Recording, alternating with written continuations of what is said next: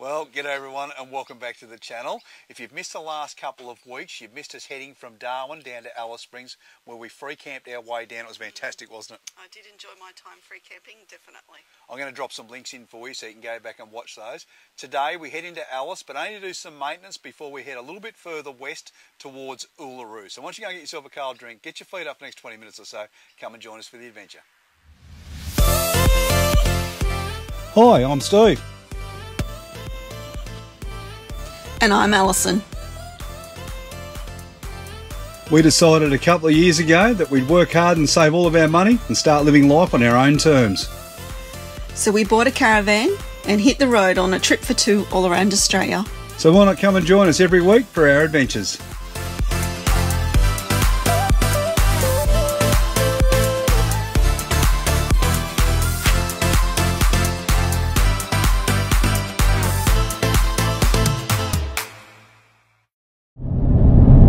Well, as we said in the intro, we're starting the episode in Alice Springs. We're actually still driving down there at the moment, but I thought I'd have a quick chat on our way down about our plans.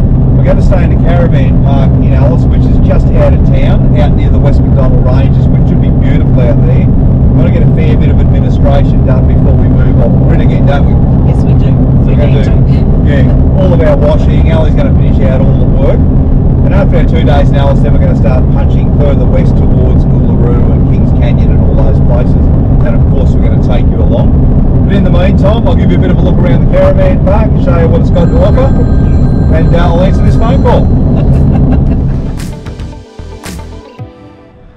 As you travel along the Stuart Highway in the Northern Territory, at a lot of the roadside stops or rest areas, you find these mobile phone hotspots, and the areas to boost your signal.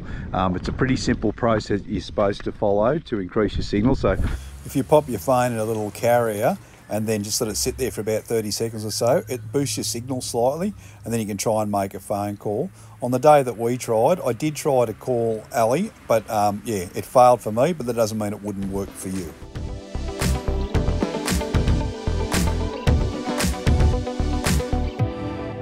Ali and I seem to have found ourselves a little friend here. He must think we've got food or something, because he keeps following us up along the fence. I'd say he's very much domesticated.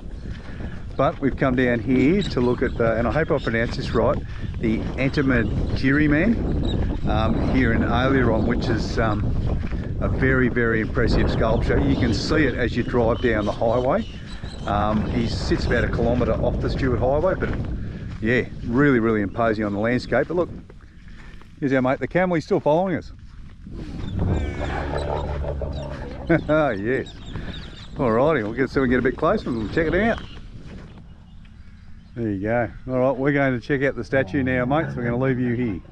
So if you want to come and check out the statue, there's a little walking track. You'll find it right next to the Aboriginal Arts Hut. Just follow the signs. It brings you up along a fence line. Looks like they just mow or keep the track in reasonable order. You can't walk up the hill. It's behind some barbed wire up there, but you can still bring yourself around to a pretty good viewing point and check it out. It's well worth a stop. It's a good chance to stretch your legs, and yeah, just check out something a little bit different as you travel through the territory. So here he is, the Anmatjere man. He was sculpted by Mark Dunn. He stands 17 metres tall from the ground to the tip of his spear, and he weighs 8 tonnes. But he's definitely worth stopping and having a look at on your way down to Alice. I can't believe how tame, isn't he? He's obviously someone's pet.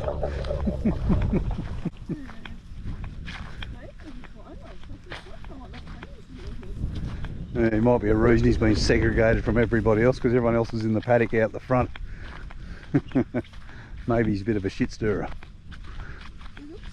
Alright my friend, well it's time to say goodbye. Exactly. Alright, well we really hope that you enjoyed our friend the camel and the statue that we come to see here in Aileron. It's a fantastic spot to come visit, isn't it? It is quite nice. It's a good place to stop, stretch the legs, and it's very interesting art. Yeah, it's certainly something that's worth stopping and having a look at. It's just something different, once again, here in the NT to come and see. Yes. Well, as we said, we stopped to see the Anmatjere man, but far more impressive for us was the Anmatjere woman and child. This statue was absolutely spectacular. Definitely worth having a look at it. We understand there's another one in the series, which is in Western Australia. If you know where it is, hit us up in the comments so we can go and visit it.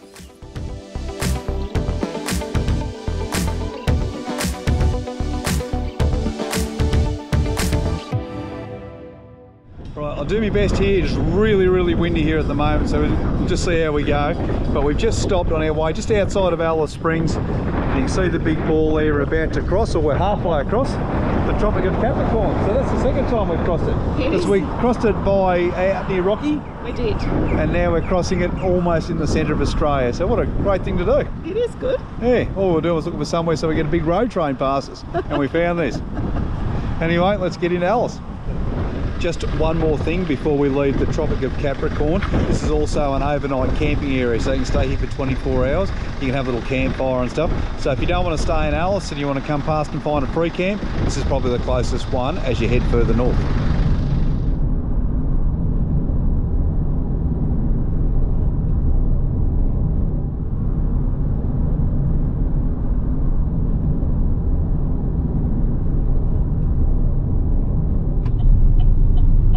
First roundabout in a while. The Tom Brown roundabout. Yeah, I think the last one may have been in Darwin. May have been.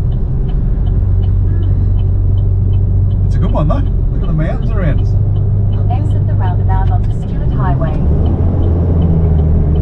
Continue on A87 for 3 kilometres.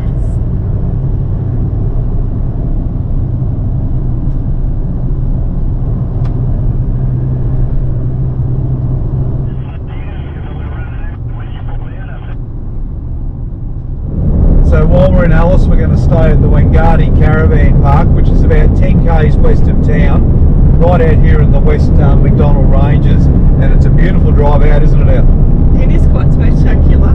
It's quite mesmerising, actually. Yeah, I've never seen ranges like these before. I'd be pretty excited to come back and spend some time here for sure. Definitely.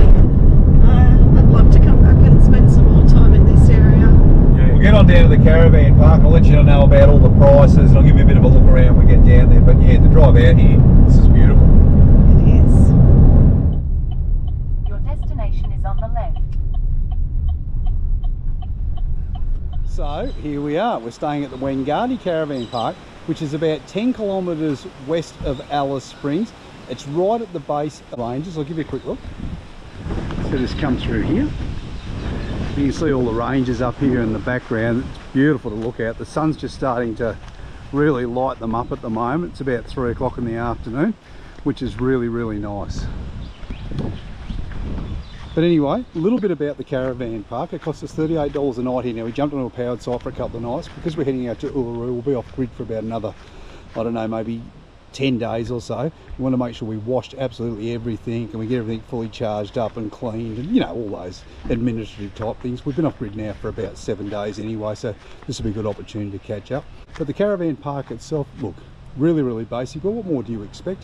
We've got a nice concrete slab here to put our van on. And I can't ask for too much more. Obviously there's toilets and showers. Ellie and I don't tend to use those. We just use our own facilities inside of the van.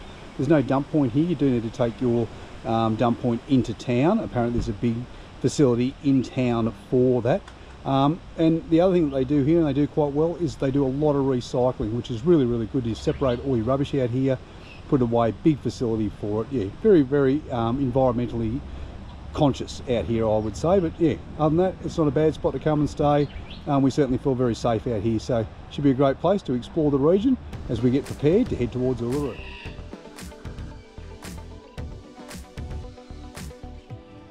So the plan for today, this is the first overcast rainy day we've had in a long time, so we're going to take advantage of it, just have a bit of a nothing day. We're going to go into town, go to Woolies, top off all our groceries, get all those things done. Then we're going to come back here, probably do a little bit of editing this afternoon, watch a movie. The Mighty Penrith Panthers are on TV this afternoon, so we'll sit down and definitely watch that. Yeah, and just get ourselves prepared to start heading further west. Our plan over the next few weeks is to head out to Uluru and the Olgas and Kings Canyon and do the Morini Loop and all of those things, and we hope you can join us for all of those future adventures. So because we're having a bit of a lay day here in Alice Springs today, because it's just cold and just a crappy day to be out and about, we're just going to hang around the caravan. It's got to get rid of a little bit of maintenance I've been putting off for a while. We have a caravan inside our caravan, but we still get dust in it from time to time in two very particular places, and I'm about to fill them with silicone. The first place and the worst place is just here in the doorstep. So I'll show you where we're at. Just here, I've got the J moulding around here. I've taken that out. If you have a look here, you can see where the floor joins in, and then the checker plate, which they've run around here for your door, kick or whatever it is, there's actually a gap there. Now, I've siliconed this before because there was no silicone whatsoever in here. But obviously I didn't fill that gap correctly last time, and that's the only place I'm getting in dust now. So I'm going to get that filled of silicone, and then I'll get all this bolted back up. But it's certainly something to have a look at if you're getting dust inside your caravan. If you just remove that J moulding around the step, that's where I find it particularly bad. You can eliminate it pretty quickly with a little bit of silicone.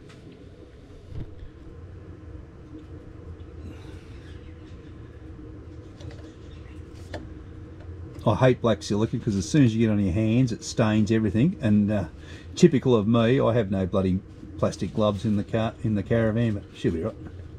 I'll get something in there and churn it up. It's always a gift that keeps giving though.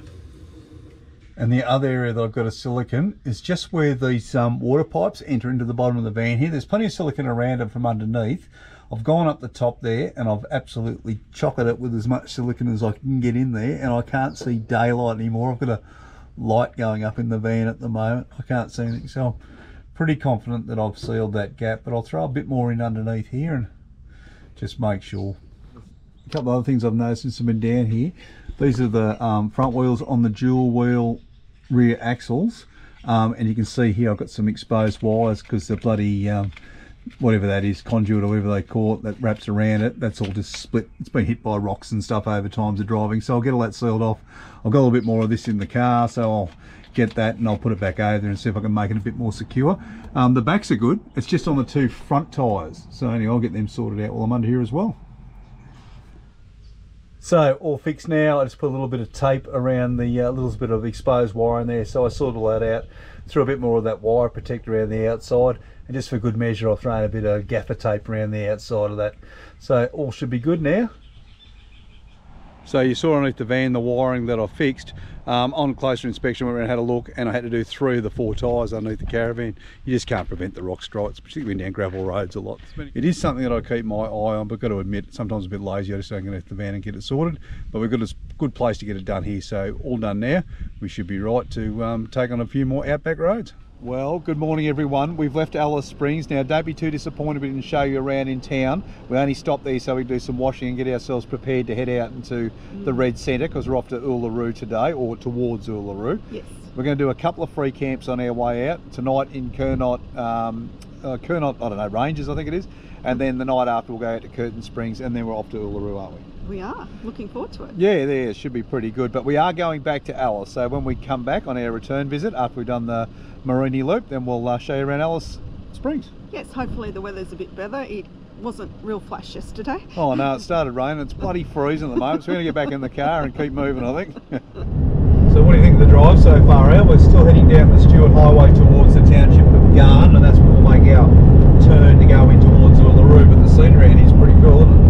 It's been very beautiful, and now the sun's come out. It's quite spectacular. Well, yeah, I wasn't expecting this. We drove through a lot of just flat open plains this morning, and you can see mountains on the horizon, but I didn't expect that we'd see this. It's yeah, really, really spectacular to see. And as Alison just said, now the sun's come out a little bit on the mountains. It's given it a whole new perspective, isn't it? It has, it's quite beautiful. The plan from here is we're going to head down to Garn. We'll probably stop and have a bit of lunch there. If there's anything worth seeing, we'll give you a bit of a look around. I'm sure it's named Garn because the railway's named after it, but anyway, we'll check it out when we get down there.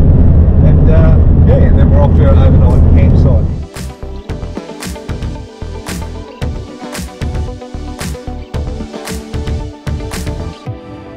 We stopped at the Kernot Range overnight camp spot, and I've got to say, it was an absolute disaster zone, wasn't it, Al?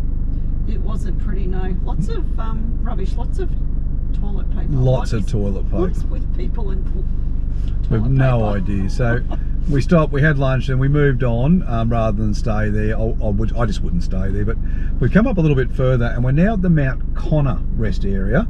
We're not going to stay here either, but we thought we'd give you a look around because this is just absolutely leaps and bounds different in contrast. So reasonably good level site round here. There's picnic tables and bins and things like that. There's no rubbish. No rubbish, which is Amazing. Amazing, considering what we just saw. There's some fireplaces here that you can have a fire in and all of those sorts of things. It's just a far nicer place. It is. And it's literally 15 k's further up the road. So that was great. But for Ali and I, we're going to continue up the road. We're going to stop at the Mount Connor lookout and give you a look at that. And then we're going to head on down to Kernot Springs, where we're going to stop the next couple of nights and just do a few things down there before we head down to Uluru.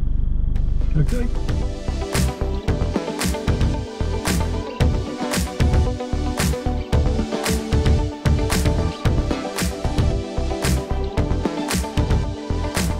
Okay, so just out here in front of us is Mount Connor. This is often mistaken for Uluru when people first come down along the road. I've got to say, we've been in gloomy days all day today. We just got lucky when we got here because the sun's come out just over the top of the mountain right now, so it's a fantastic thing to see.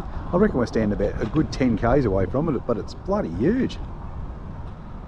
Alright, directly across the road from the lookout for Mount Connor, you'll find there's a little track. It's quite well marked.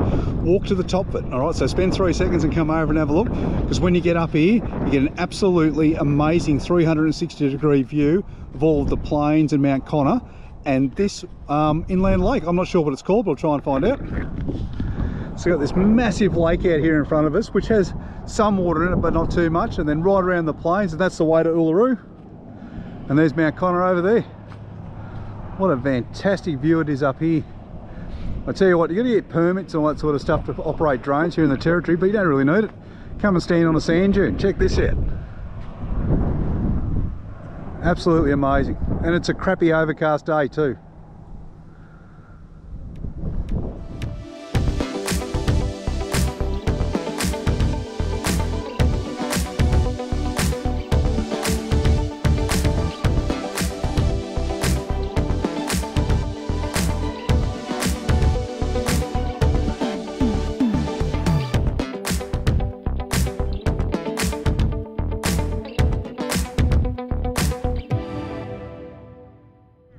Good morning. I've got to say, for the first time I think ever on the channel, it is bloody freezing. It was -4 in the caravan this morning. We didn't stay at Kernot Range rest area. It was bloody filthy up there. There was used toilet paper absolutely everywhere, and we weren't going to walk knee deep through that shit. So we come further down the road and we stayed here at Kernot Springs, which is a little roadhouse. You can get fuel, there's toilets, showers. If you want to hook onto a powered site, you can do that. We took an unpowered site. Unpowered sites are free here, so you just got to pull into the general store, let them know that you're going to stay, and then you can go in there and stay for as long as you like. We're about 100 k's still until we get down to Uluru, and that's what we're doing this morning. So we'll get up, get mobile, and get down the road. But if you do come and stay here, there's a little restaurant you can come and get some food at. Yeah, there's a bar, there's all that sort of gear, and there's also cabin accommodation if you would prefer that, particularly on these cold nights. And you get a fantastic view of Mount Connor right from the front driveway.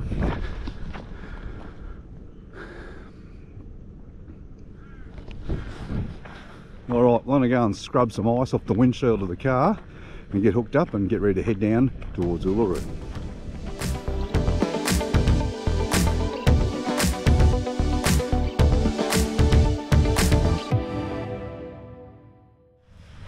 So as I said a little bit earlier, it's bloody cold here. I'll just show you the temperature in the van at the moment. It's 9:25 in the morning and it's still -2 in here. Although I think it's probably a couple of degrees warmer than that, but it still feels like it's -2 in here, doesn't it, Al? It's very cold. This is when we debate whether we should have got a diesel heater. Exactly, yeah. We spoke about getting a diesel heater. We thought, nah, we're following the sun, we're going everywhere. And I've got to say, we should have known, we're coming out to Central Australia in the middle of winter. It's going to be bloody cold, but there was a cold front that come through the other day, which was unusual for the season, which has made the daytime maximum temperatures 12 degrees for the next couple of days, and they seem to be the same couple of days that will be hanging around Uluru. And then when we leave, they warm back up to the mid-20s. Anyway, it is what it is. We'll get packed up and get on the road. Well, that's the end of our time here in Kernot Springs. What did you think about it, Al? I actually enjoyed my time here at Kernot Springs. It was good downtime. It certainly was. We had a couple of quiet days of doing absolutely nothing except just sitting around, resting, a little bit of work, a little bit of editing, and that was about it, wasn't it? And we caught up with some fellow travellers, Julie and Craig from WA, which was lovely to meet them and spend some time with them. Certainly was. Lovely people. We hope to catch up with them again one day on the road or when we get over to Western Australia. Definitely. Yeah, we had a really good time here. Anyway, on to bigger and better things. Come and join us next week when we visit Australia's biggest icon, Uluru. Looking forward to that, El? I am looking forward to seeing Uluru and the Argus as well. Oh, for sure. Anyway, if you liked today's episode, make sure you hit the like button. If you've got any questions or comments about the episode, hit us up in the comments section. And of course, if you haven't already subscribed to our channel, I was going to say, what are you waiting for? Please consider doing so. It allows our channel to grow. You guys have yourselves a great week. We'll see you next Saturday at 9 o'clock. Bye-bye. See you next week. I think Alice and I... Oh, wish I could do that.